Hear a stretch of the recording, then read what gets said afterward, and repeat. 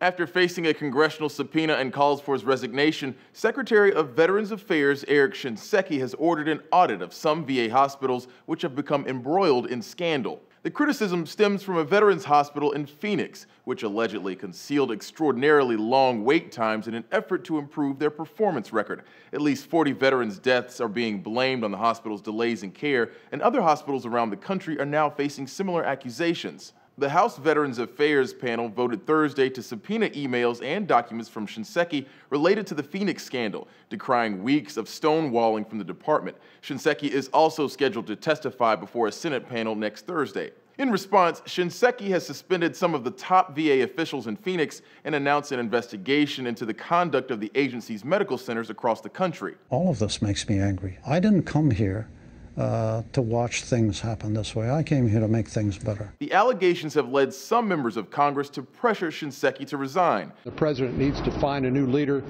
to lead this organization out of the wilderness. The American Legion also issued a rare call for Shinseki's resignation.